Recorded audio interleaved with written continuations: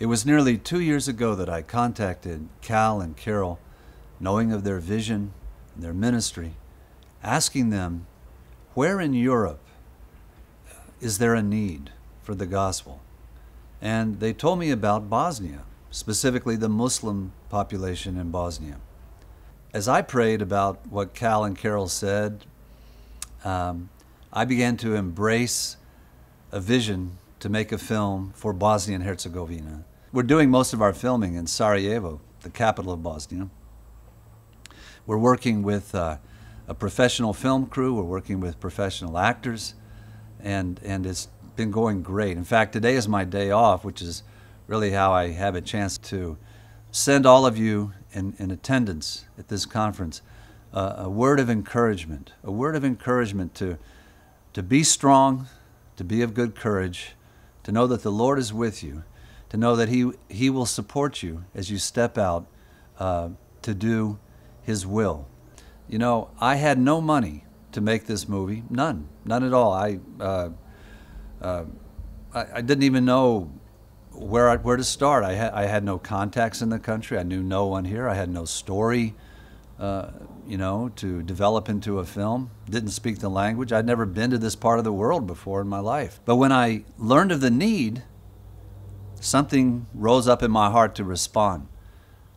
And here I am, not quite 2 years later, in the country making this film. It's called Sabina K. K being the first letter of her surname. And my inspiration for the title and aspects of the film came from an Italian neo-realist film made in the late 1940s called Umberto D. And Sabina is a Muslim woman who experiences two loves. The first love fails her. It's human love. She falls in love with a Catholic man that they had fought together in the war. 10 years later, they meet again, fall in love, decide to get married, but as it turns out, he abandons her almost, at the altar, and she's left devastated. She discovers she's pregnant. Her life begins to unravel. That's the first love. Unfortunately, a love that disappoints. But then she discovers the second love, the love that never fails, the love of God. And we tell the gospel story through a human story. Here's what it is.